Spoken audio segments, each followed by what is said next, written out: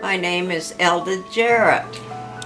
I have one older sister, and then I got 4 brothers, and then I was born, and then I got 4 more brothers.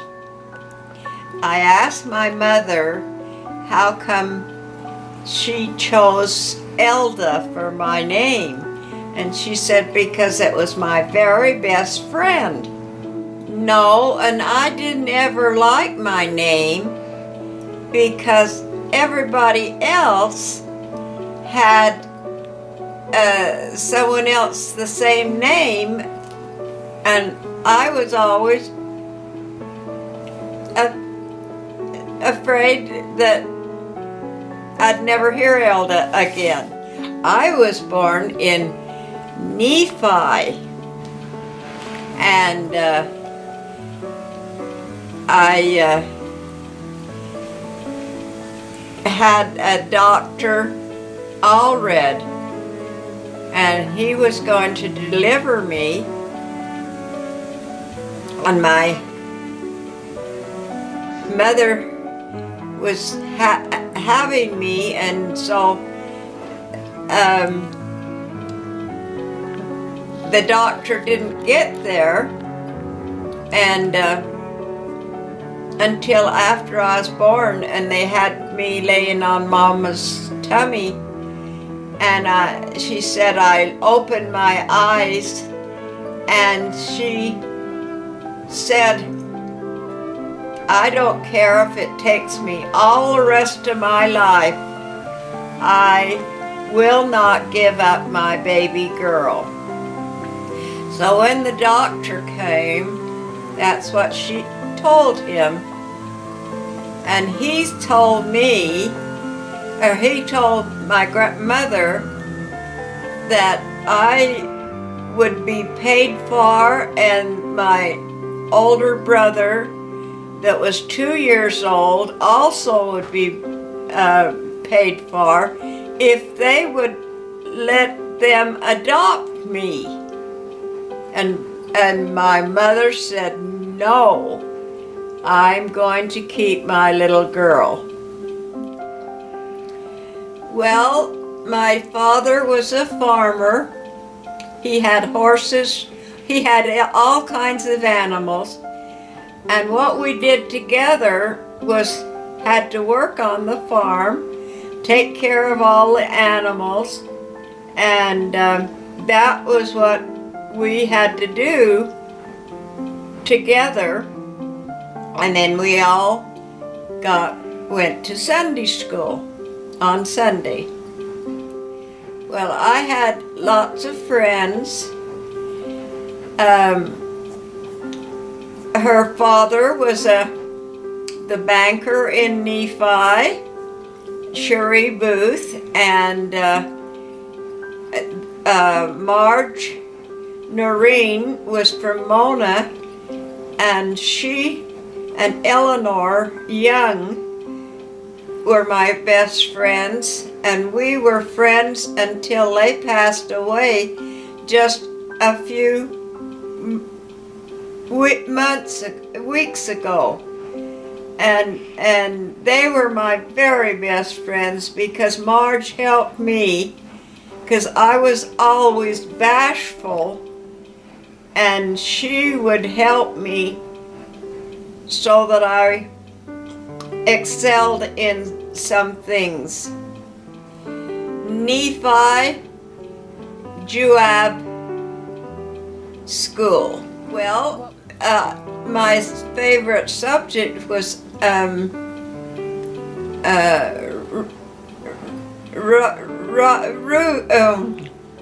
writing. Did you like to write? Right, and reading. Did you like to read? Arithmetic. Math. Yeah. You like math? Math. Good. That's what I like too. Well, that was a fun time. I was up to my sister. She was married and in Santaquin, and she had her babies, they didn't have doctors. They would have a lady come in and help raise give birth to the baby. And I would go up and tend the other children while my sister was having her baby. And a fellow up the canyon road, I met him, Vern Gowdy, and he met me and came over to Melva's house. And then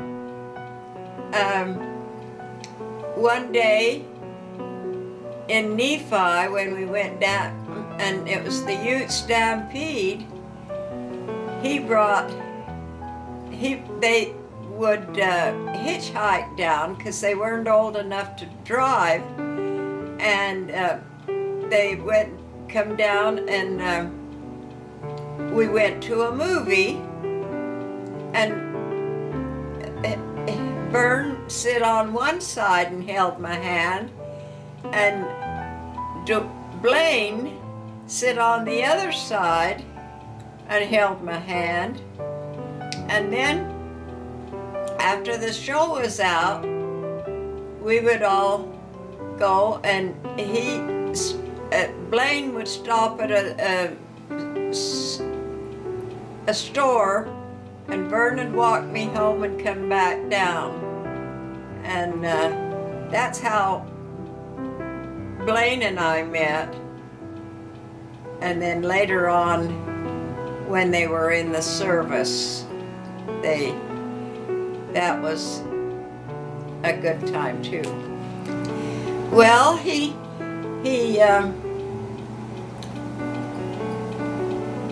was a very likable, played the guitar.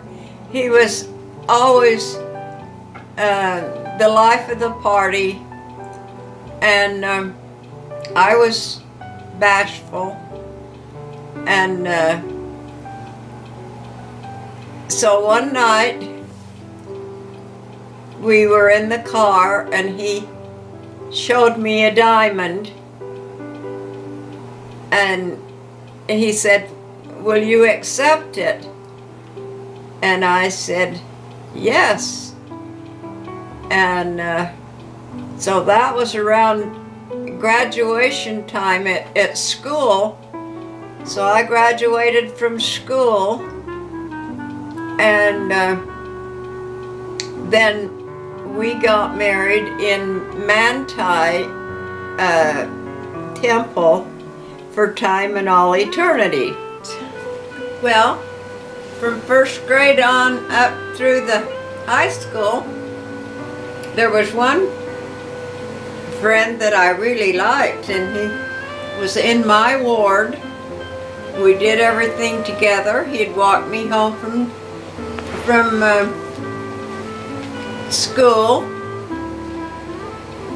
and we would go to dances, and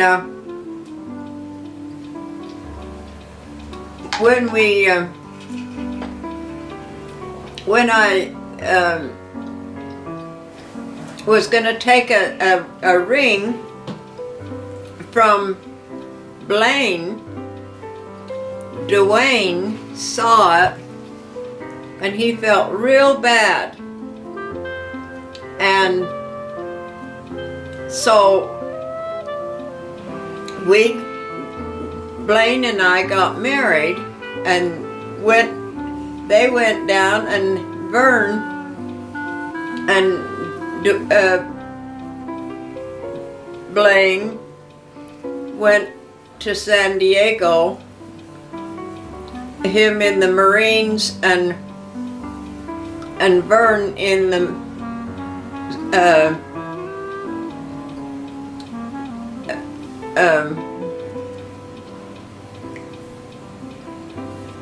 anyway,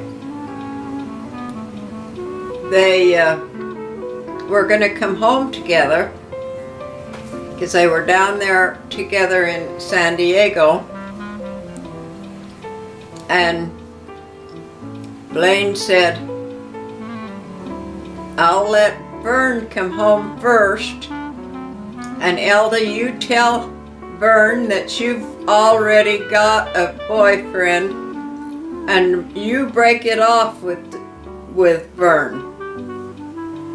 So I did, and then years later, Vern come to my house with his wife, and we were living in Salt Lake, and he came over and he looked right at Blaine and he shook his hand at him and he said, you stole my girlfriend. And then it wasn't long after that that Blaine passed away, and I went down to St. George, and Dwayne came down and came to my house, and he had lost his wife and I'd lost my husband, and so we decided after 3 months of him coming down and seeing me that we would get married. And Dwayne had 2 boys, one up in the Mayo Clinic, and he called him up and he said, can you come to my wedding, son? And he said, you mean you're marrying someone that you only have known for 3 months? And he says, I've known her all my life, because we were in the same ward at church, and so we got married in the Manti Temple for time. And so that's how I met or married Dwayne, but it wasn't long, about 5 years, I got a divorce from him because the boys forced him into getting a divorce. I have 4. Well, I have Rebecca, and I have Sterling, and Barbara, and Gordon. Oh, we used to go up to Bear Lake and have fun and ride our 4-wheelers and go swimming, and we'd go on cruises, and we enjoyed being with each other. I lived in Nephi, I lived in Santaquin, I lived in Provo, I lived in Salt Lake, and then I came down to St. George. I didn't go to work until Gordon was old enough to go to kindergarten, and Barbara would take him and bring him home, and so she was pretty much overcharged with taking care of him, and I went to work for Clara's wig shop, and we would condition the wigs, and that means that we'd wash them, we'd comb them, and then curl them. And sometimes it would be a little girl or a little boy that had come in and had cancer, and we had to fit a wig on that person. And then Grandpa got sick to the point where he wouldn't stay home, so I had to quit my job in Clara's wig shop. Oh, you bet. You bet that I belong to the Church of Jesus Christ of Latter-day Saints, and I am so proud. And I have had many, many jobs or callings that I've been over the Junior Sunday School, I've been president of the Relief Society, I've been Stake Relief Society president, and I just loved every one of them. I couldn't have had it any better. I wouldn't have been the person that I hope I am if it hadn't been for the church. Well, the thing is, you just get through them by smiling and saying this too will pass, and writing it down in my journal, and it would get me through. Oh yes, Santa Claus is coming, and all of my grandkids and my kids would sit on his lap, and they would tell him what they wanted, and he said he'd bring it to them for Christmas. And then we'd go up the canyon and we'd ski down the hill, all of us, different ages, had a good time. Oh, Thanksgiving, we went down to my mother's house, that she'd had 10 children, and she'd get us all together and we'd have a big Thanksgiving dinner. Red Rose, the Book of Mormon, cookies. I always had a doggy outside, but I never had it inside, in-house.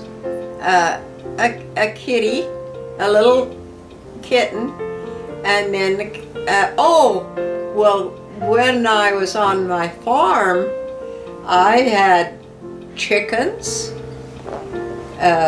lambs, sheep, horses, cows.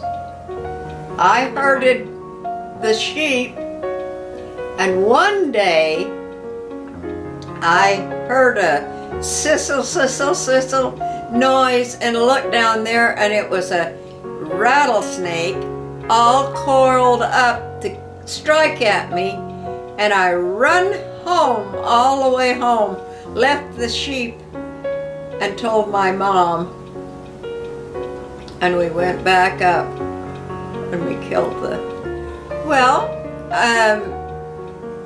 I enjoyed going over to Hawaii, and then we went on a cruise with Barbara's family, and I think that was the West Caribbean, and then I went on with Becky's and we went on the East Caribbean,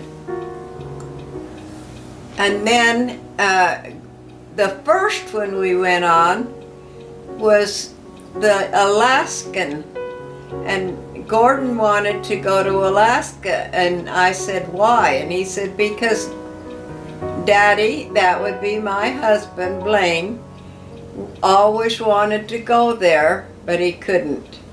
I mean, he was too ill. When we would get together, and I'd do genealogy, and every time my niece would come with her husband, and he was in a wheelchair and crippled and couldn't talk. She would have to feed him.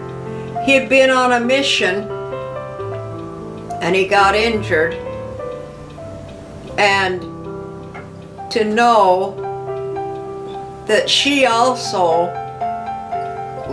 had married him knowing that they couldn't have children, so that she have to take care of him all her life, and she gave up all of that to have him, and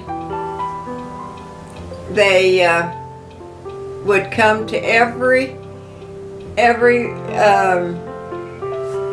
reunion, and she would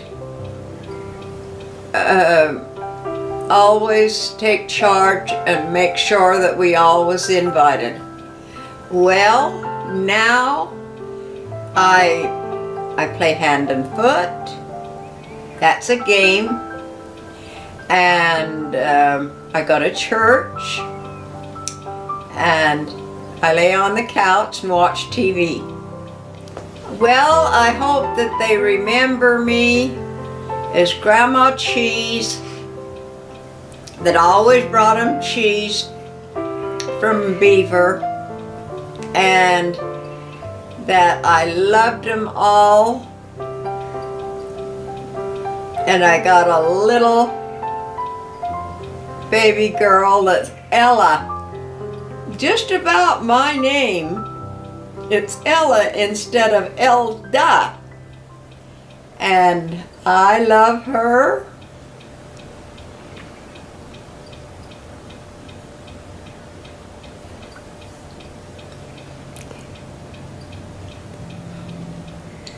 And all of my grandchildren.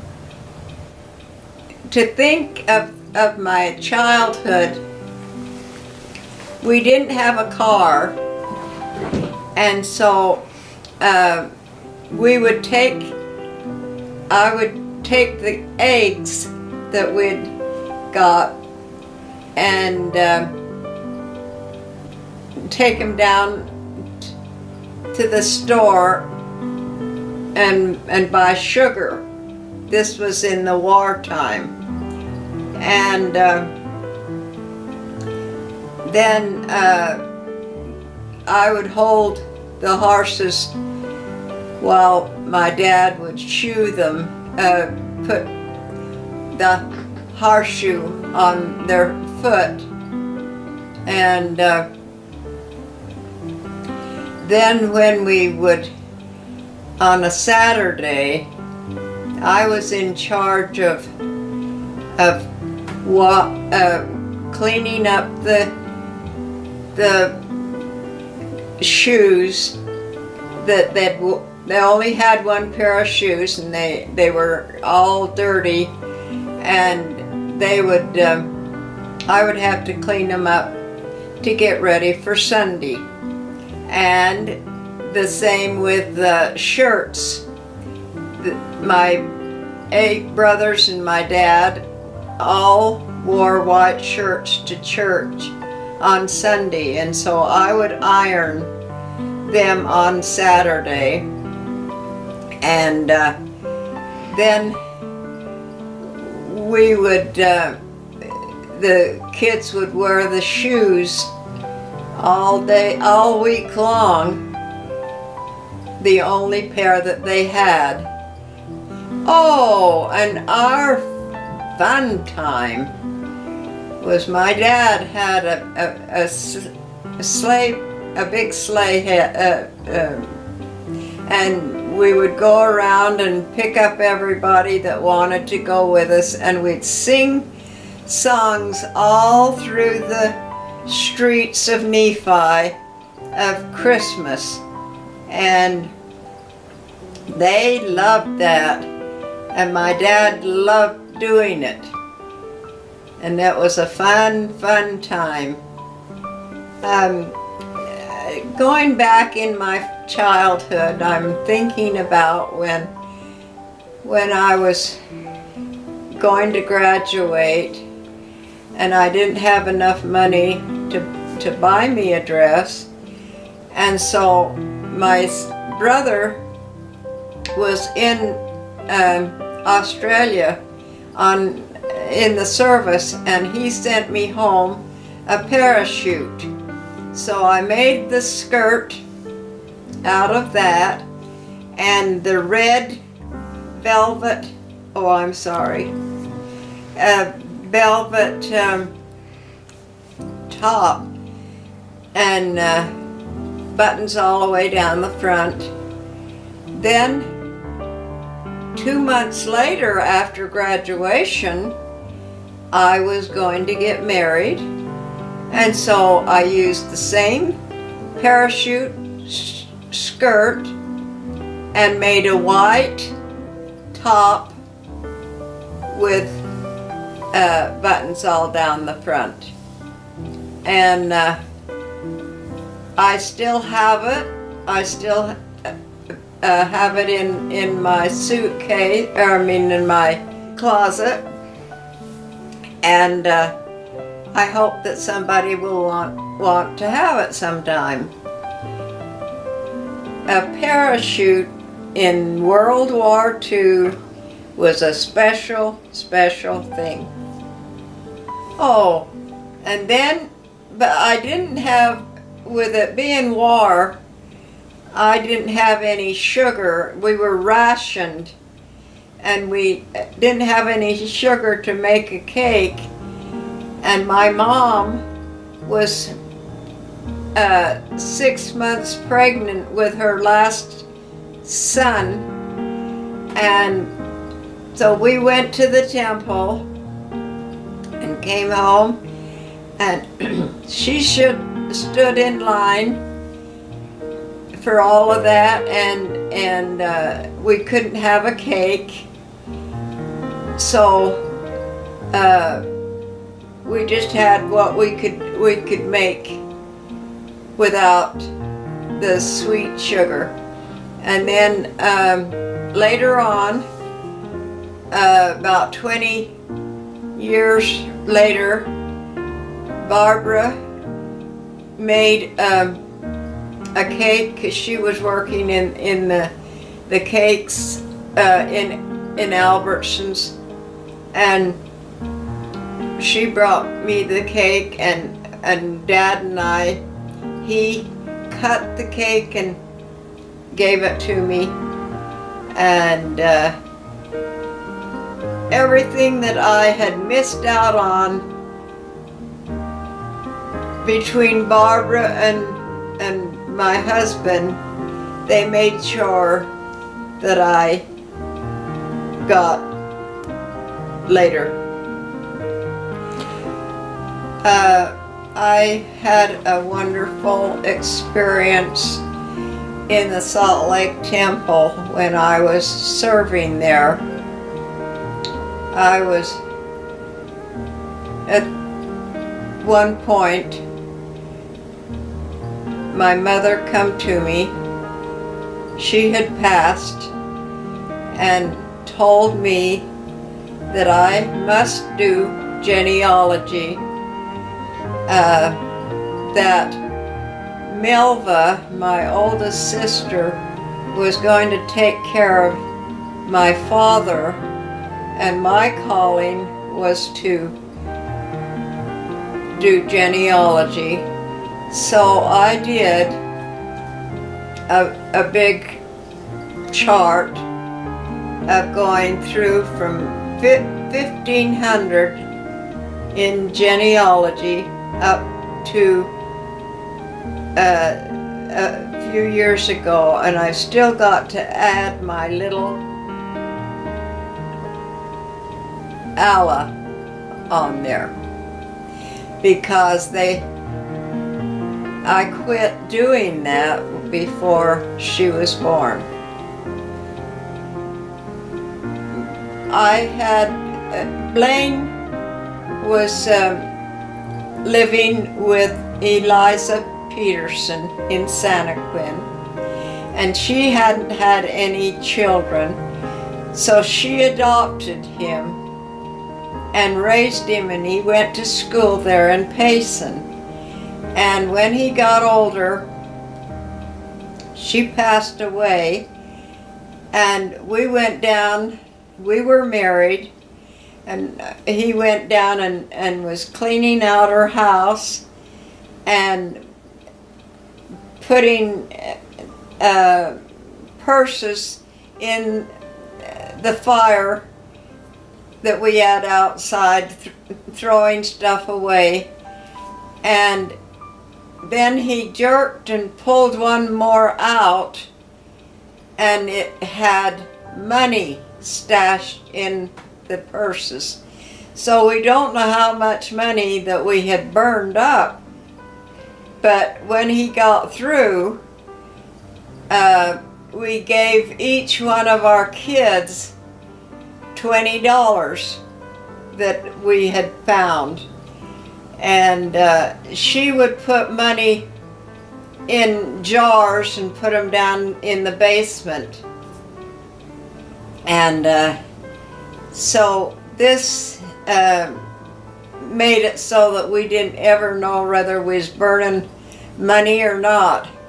And another time when we were married and had one of these basements that you lift up the top and go downstairs, it's outside, and we didn't have any water in the house or any bathrooms in the house, and it would be snowing, and so we couldn't go down in the basement for several weeks, and then we'd clean the snow off and go down. And I brought up some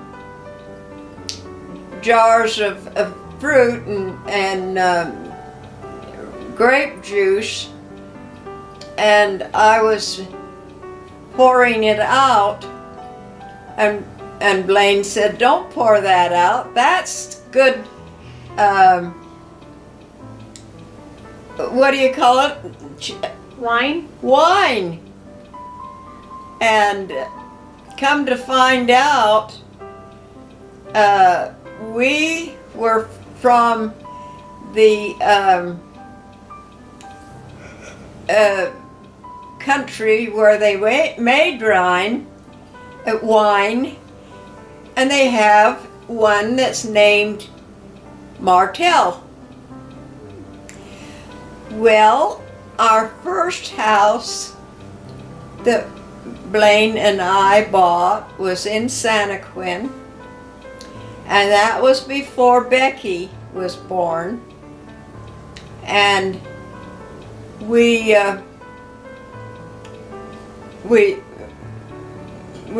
went to Payson to Dr. Steele and delivered Becky. It took 11 hours to deliver her, and when I came out of the room, Blaine come up to me and he says, "Guess what? We got us a baby girl." And I said, "Well, don't you think I don't know it? I was there for 11 hours." And so we took her home after she was able to go home with me, and we slept on an old cot that Eliza had given us, that was hers outside, and we slept on that, and we put the baby in a drawer, or was it a buggy? Anyway, one night, and then we'd put lot of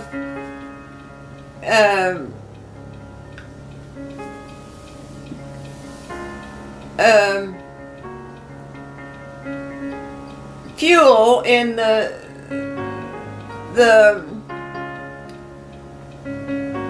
house stove, because it was in the winter and we were cold. And one night she woke up, Becky did, and was crying, and it was the smoke that we were being asphyxiated. And so Blaine woke up after he heard the baby, and he shook me, and I couldn't move because I was too far under. So he grabbed the baby, grabbed me, and took me outside, and we called the doctor. And we almost didn't make it.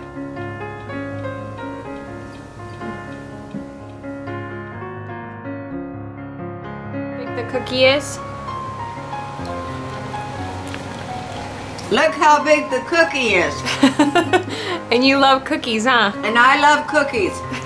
I think that's where I get my love for cookies too. Is it yummy? It is yummy. Do you want to taste? What kind is it, Grandma? It's what? Tell us, what is it? It's your favorite kind. Or does it not taste like it? Oatmeal? Oatmeal raisin? Oatmeal and raisin. Yeah, we gotta take a little break, huh? So you can eat a cookie. Hey, we love you. Okay. Do you love you? Okay, good. Come on, Grandma, shake it.